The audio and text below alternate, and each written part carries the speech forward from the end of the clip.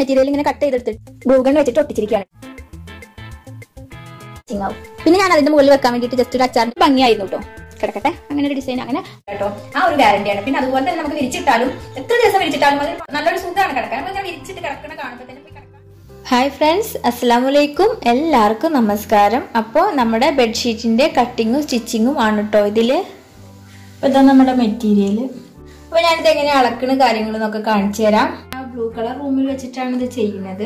എല്ലാവരും ചോദിക്കുന്നുണ്ട് ആ ഒരു ബെഡ്ഷീറ്റ് എന്താ എപ്പോഴും അവിടെ ഇട്ടുണ്ടെന്ന്. അതെന്താന്ന് വെച്ചാൽ ഇവിടേക്ക് ഞാൻ കട്ടൺ മെറ്റീരിയൽ കൊണ്ട് ആ ഒരു ബെഡ്ഷീറ്റേ ചെയ്തിട്ടുള്ളൂ. അപ്പൊ ഇങ്ങനത്തെ കോട്ടന്റെ ബെഡ്ഷീറ്റ് ഒക്കെ ഇട്ട് കഴിഞ്ഞാൽ ചുളുക്ക് വരുമെന്ന് വിചാരിച്ചിട്ട്. പിന്നെ ഇത് ഞാൻ ഓൺലൈനിൽ വാങ്ങിച്ച ബെഡ്ഷീറ്റാണ്. നിങ്ങൾ എല്ലാവരും കണ്ടിട്ടുണ്ടായി, നമ്മൾ TV തുറന്ന ആദ്യം കാണുന്ന ആ ഒരു ബെഡ്ഷീറ്റ്. ഇത് നല്ല ബെഡ്ഷീറ്റാണ്. ഇത് 2500 രൂപയ്ക്ക് നമുക്ക് 5 ബെഡ്ഷീറ്റ് കിട്ടും. അപ്പൊ ഞാനിതിൽ അങ്ങനെ പിങ്ക് കളർ വേറെ കളറൊന്നും ഞാൻ ഇതിൽ യൂസ് ചെയ്യലൊന്നുമില്ല. എപ്പോഴും ബ്ലൂ കളർ ബ്ലൂ ആയിട്ട് തന്നെ, ഗ്രീൻ റൂം ഗ്രീൻ കളറായിട്ട് അങ്ങനെ കൊണ്ടെടുക്കാറ്. അപ്പൊ ടാപ്പൊന്നും എടുക്കാതെ ജസ്റ്റ് ഇങ്ങനെ അളക്കാൻ വേണ്ടിട്ട് ഇതാ ഇങ്ങനെ ഇവിടേക്ക് ഇത്ര മതി. പിന്നെ കരയും വരുമല്ലോ. പിന്നെ ഇങ്ങനെ ഇട്ട് നോക്കിയിട്ട് നമുക്കിതാ ഇവിടെ എത്ര വേണം, എത്ര ഇറക്കം വേണം, അങ്ങനെയൊക്കെ നോക്കാം. അപ്പൊ ഇവിടെ എത്ര ഇറക്കം, അപ്പൊ ഇവിടെ നമ്മൾ ഇങ്ങനെ പിടിച്ചിട്ട് അങ്ങനെ. അപ്പൊ ഇത്രയാണ് ഒരു ഭാഗത്തേക്കായിട്ട് വേണ്ടത്. അപ്പൊ ഇതാ ഇവിടെ മാർക്ക് ചെയ്യാം. ഇനി ഇതേപോലത്തെ ഒരു പീസും കൂടി നമുക്ക് വേണം. അപ്പൊ ഞാനിത് കട്ട് ചെയ്തിട്ട് ഇനി കാണിച്ചു തരാം. ഇങ്ങനെ വെച്ച് നോക്കുക നമുക്ക് എത്ര വീതി വേണമെന്നുള്ളത്. ഒരു അത്യാവശ്യം അപ്പുറത്തേക്ക് തൂങ്ങി കിടക്കുന്നുണ്ട്. അപ്പൊ നമുക്ക് അത്ര തൂങ്ങി കിടക്കണ്ട. അതായത് പകുതിയും പകുതിയാണ്, ഒരു ബെഡിന്റെ പകുതിയും പകുതിയാണ്. ഇത്ര തന്നെ തൂങ്ങി കിടക്കുന്നുണ്ട് അപ്പുറത്തും. അപ്പൊ ഇത്ര വേണ്ട നമുക്ക് ഉണ്ടെന്നുണ്ടെങ്കിൽ നമുക്ക് കുറച്ചൊരു അരികെ കട്ട് ചെയ്യാം. 2 ഇഞ്ചോ ഒക്കെ കട്ട് ചെയ്യാൻ നമ്മളെ ഇഷ്ടമാണ് കേട്ടോ. പിന്നെ നമ്മൾ ഈ മെറ്റീരിയലിന്റെ അറ്റത്തുണ്ടാവണ ആ ഒരു മെഷീൻ കട്ടിങ്ങിന്റെ ഒരു ഭാഗം ഉണ്ടാവുമല്ലോ, അതൊരു 1 ഇഞ്ച് കട്ട് ചെയ്ത് കളയാം കേട്ടോ. 1 ഇഞ്ചോ അല്ലെങ്കിൽ ഒരു 1/2 ഇഞ്ചോ കട്ട് ചെയ്ത് കളയണം, പിരിഞ്ഞ് നിൽക്കാതിരിക്കാൻ വേണ്ടിയിട്ട്. അപ്പൊ അതാ നമ്മുടെ 2 പീസും റെഡി ആയിട്ടുണ്ട്. ഈ 2 പീസും കൂടെ യോജിപ്പിച്ചിട്ടാണ് ഒരു ബെഡ്ഷീറ്റ് കേട്ടോ. 240 ഒരു പീസ്, ഒരു പീസിന്റെ നീളം. വീതി 130 സെന്റിമീറ്റർ ആണ് കൊടുക്കുന്നത്. അപ്പൊ ഈ 4 പുറത്ത് അളവ് എടുത്തിട്ട് എത്രയാണ് വലുപ്പം നോക്കിയിട്ട് നിങ്ങളുടെ കട്ടലിനനുസരിച്ചിട്ട് കട്ട് ചെയ്തെടുക്കുക. കട്ട് ചെയ്തതിന് ശേഷം ഞാൻ നിങ്ങൾക്ക് അതിന്റെ അളവ് പറഞ്ഞുതരാം. അപ്പൊ നമുക്ക് 3.5 ഇഞ്ചുള്ള 7 പീസാണ് വേണ്ടത്. നോക്കി ഇങ്ങനെ 7 പീസ് ഇങ്ങനെ അളന്ന് നോക്കി ഇങ്ങനെ എടുത്തിട്ട് ഞാൻ 7 പീസ് അളന്ന് നോക്കി. അപ്പൊ ഇവിടെ എത്ര ബാലൻസ് വരുന്നുണ്ട്, കുഷ്യനൊക്കെ എത്ര ഉണ്ട് നോക്കി. അപ്പൊ നോക്കുമ്പോൾ കുഷ്യനക്ക് ആവശ്യത്തിനുള്ളതാണ് ഇവിടെ ബാലൻസ് വരുന്നത്. അതല്ല കുഷ്യനക്ക് ഇല്ലാന്നുണ്ടെങ്കിൽ ഞാൻ ഇതൊന്നും കൂടി വീതി കുറക്കും. അതല്ല കുഷ്യനക്ക് എടുത്തിട്ടും കുറെ ഉണ്ടെന്നുണ്ടെങ്കിൽ എന്ത് ചെയ്യും, ഇതിന്റെ വീതി കുറച്ചും കൂടി കൂട്ടും. അങ്ങനെയൊക്കെയാണ് ഞാൻ ഇതിന്റെ കണക്കെടുക്കൽ കേട്ടോ. അപ്പൊ ഈ ഒരു 1.5 മീറ്റർ തുണി കൊണ്ട് എനിക്ക് 7 പീസ് എടുത്തു കഴിഞ്ഞാൽ അത്യാവശ്യം ചെറിയ വലിപ്പമുള്ള നല്ലത് കുഷ്യനും ചെറിയ കുഷ്യനും കൂടി ഉണ്ടാക്കാനുള്ള തുണിയും കൂടി ഇതിന് കിട്ടുന്നുണ്ട്. അപ്പൊ ചെറിയ കുഷ്യന് വേണ്ടാന്നുണ്ടെങ്കിൽ നിങ്ങൾക്ക് 1.5 മീറ്റർ വേണ്ടി വരില്ല, 1 മീറ്റർ മാത്രം മതി. ജസ്റ്റ് ഒരു കര ചെയ്യാൻ വേണ്ടിട്ട് കേട്ടോ. കട്ട് ചെയ്തിട്ട് നിങ്ങൾക്ക് കാണിച്ചു തരാന്ന് വിചാരിച്ച്. അപ്പൊ ഞാൻ വിചാരിച്ചു ഞാൻ കട്ട് ചെയ്യുന്ന മെത്തേഡും കൂടെ അവർക്ക് കാണിച്ചു കൊടുക്കാന്ന്. അതായത് ഞാനിപ്പോ ഒരു പീസ് കട്ട് ചെയ്തു. അതായത് ഈ ഒരു അറ്റത്ത് 3.5 ഇഞ്ച് അടയാളപ്പെടുത്തി, പിന്നെ ആ അറ്റത്ത് 3.5 ഇഞ്ച് അടയാളപ്പെടുത്തി. എന്നിട്ട് ആ അറ്റവും ഈ അറ്റവും കൂട്ടി പിടിച്ചിട്ട് ഇതാ ഇങ്ങനെ മടക്കി പിടിച്ചിട്ട് ഇങ്ങനെ വെട്ടിയെടുക്കുകയാണ് ചെയ്തത്. ഒരു നീളത്തിൽ ഒരു പീസ് വെട്ടിയെടുത്തു. നന്നായി സൂക്ഷിച്ച് കോമ്പട്ടൊന്നും വരാതെ വേണം കട്ട് ചെയ്യാൻ കേട്ടോ. അപ്പൊ നമ്മൾ ഈ വെട്ടി കിട്ടിയ ഈ ഒരു പീസ് ഇതാ ആ പീസ് ഇങ്ങനെ വെച്ചിട്ട് ജസ്റ്റ് ഇങ്ങനെ ലൈൻ ഇട്ട് കൊടുക്കുക. അപ്പൊ ഒന്നും കൂടി ഈസിയാവും. ഇങ്ങനെ ജസ്റ്റ് മാർക്ക് ചെയ്തിട്ടോ നീളത്തില്.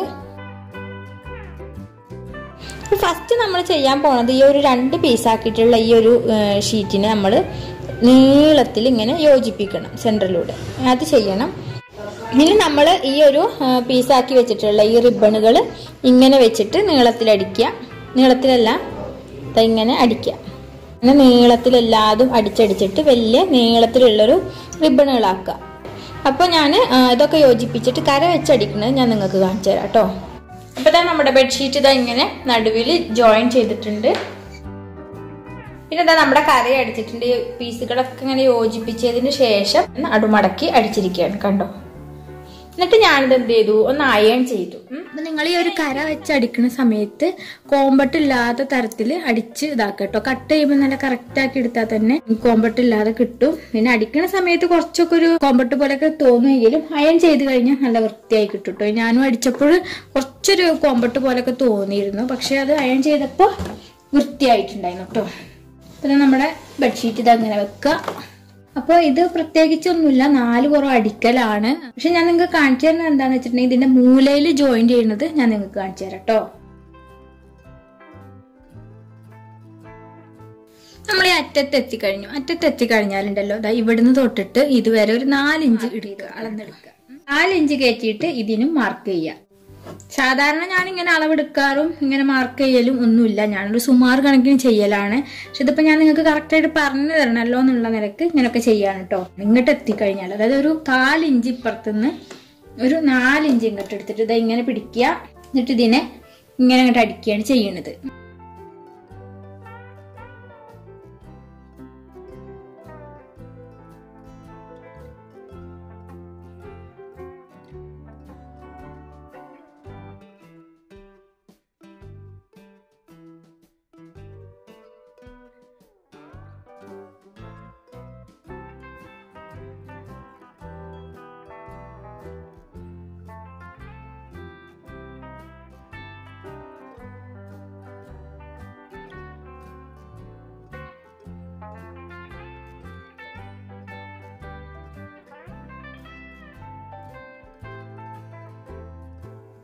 അതിന്റെ സ്റ്റിച്ചിങ് കഴിഞ്ഞ് നമുക്ക് കുഷ്യൻസുകൾ ഉണ്ടാക്കണം. ഇതുകൊണ്ട് ഇത്ര ബാലൻസ് ഉണ്ട്. കര വെച്ചിട്ട് ശരിക്കും ഇത്ര അല്ലായിരുന്നു വേണ്ടിയിരുന്നത് കേട്ടോ. ഞാൻ കരക്ക് വേണ്ടിയിട്ട് 2 പീസ് എക്സ്ട്രാ വെട്ടിയിട്ടുണ്ടായിരുന്നു.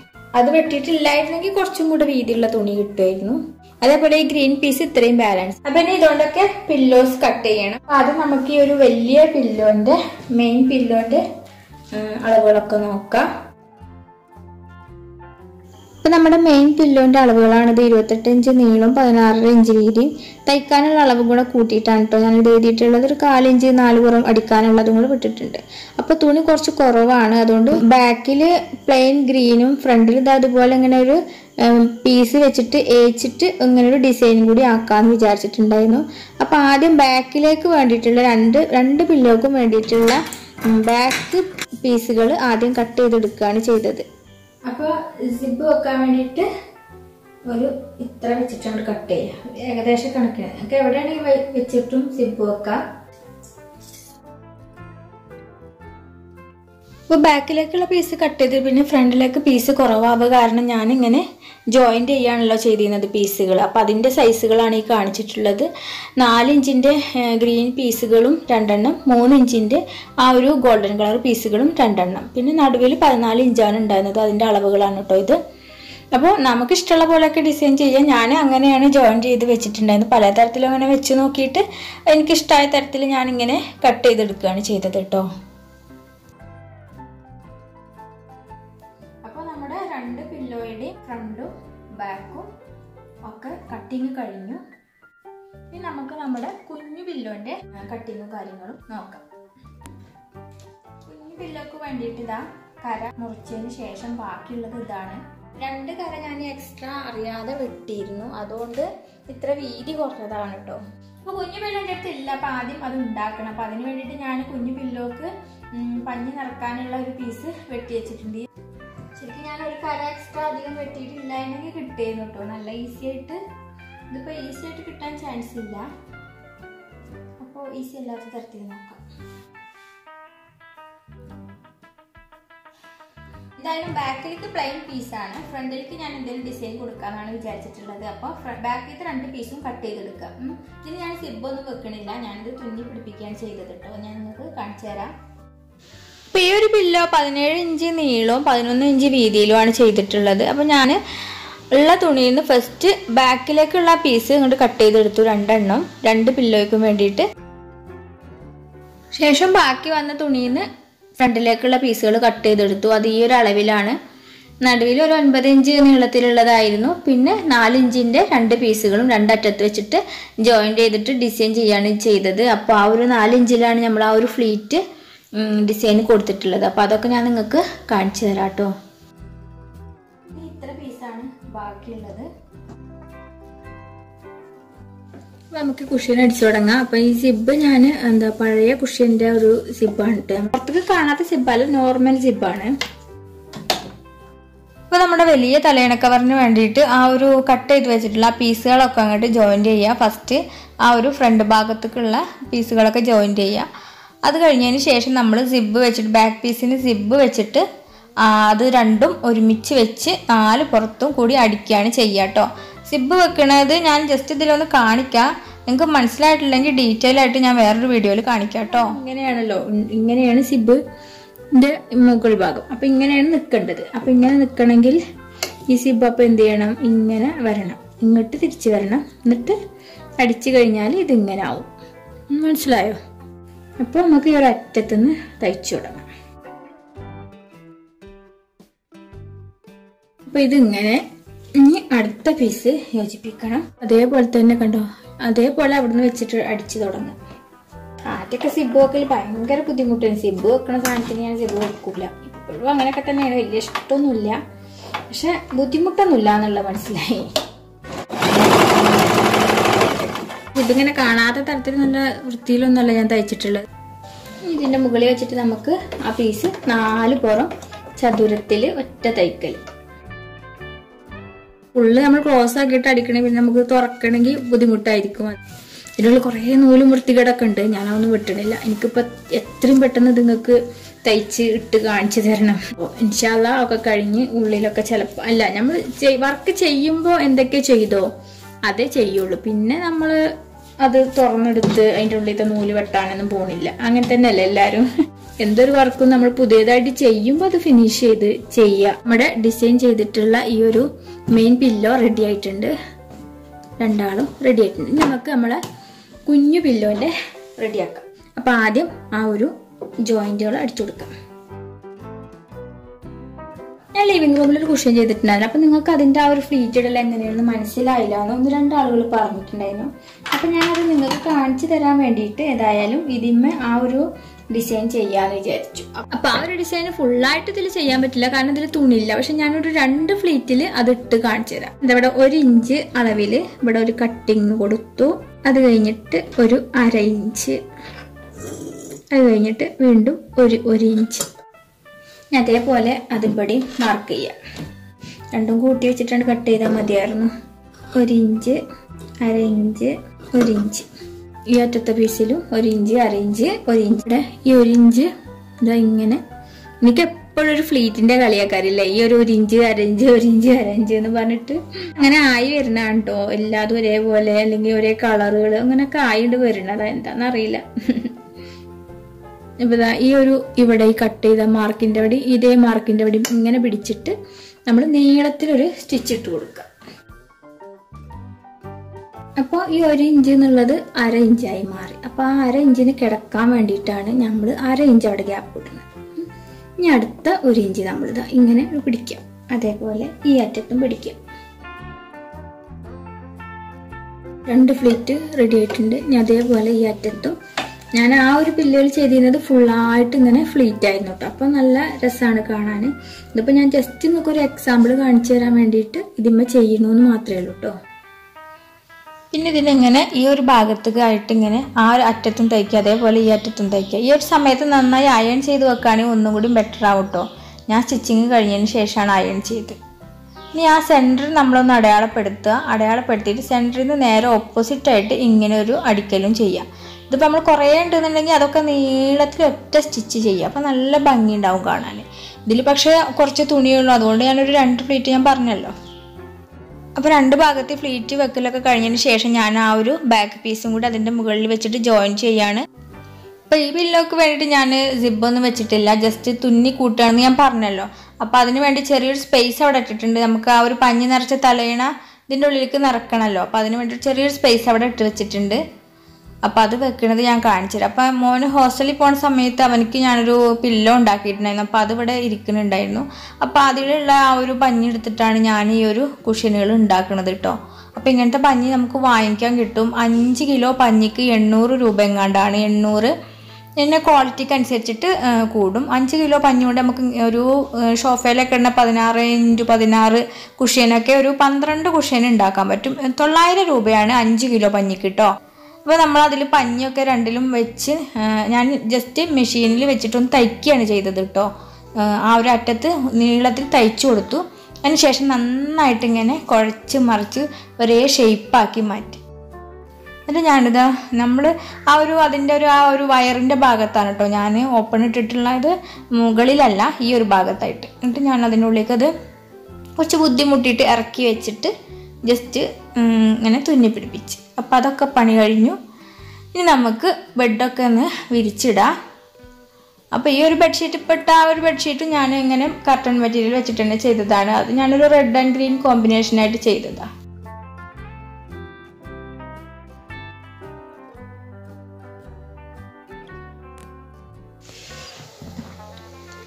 പിന്നെ ബെഡ്ഷീറ്റിൽ ഇങ്ങനെ ഡിസൈൻ ചെയ്യാൻ വേണ്ടിയിട്ട് ഞാൻ കുറച്ച് ലീഫുകൾ കട്ട് ചെയ്തിട്ടുണ്ടായിരുന്നു.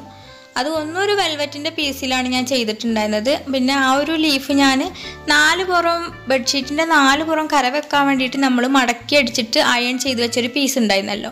അപ്പോൾ അതിൽ നിന്നാണ് ഞാൻ ആ ഒരു ലീഫുകൾ കട്ട് ചെയ്തെടുത്തിട്ടുണ്ടായിരുന്നത്.